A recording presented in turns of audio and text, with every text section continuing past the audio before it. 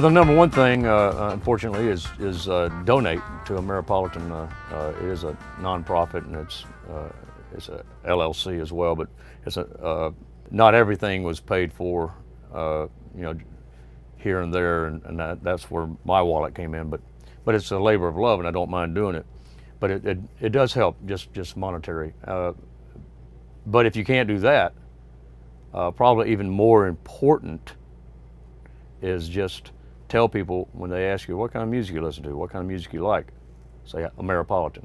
It's hard to get off the tongue, it's hard to say, because you know the inevitable, you have to explain yourself after that. But the way I look at it is, whenever you told somebody that you liked country music, you always had to have that battle of, well, no, I don't like that, I like it, you know. So you might as well be explaining something you do like instead of something you don't like. You know, so again, just spread the word of the Ameripolitan as a genre, and that you're a fan of it, and educate people.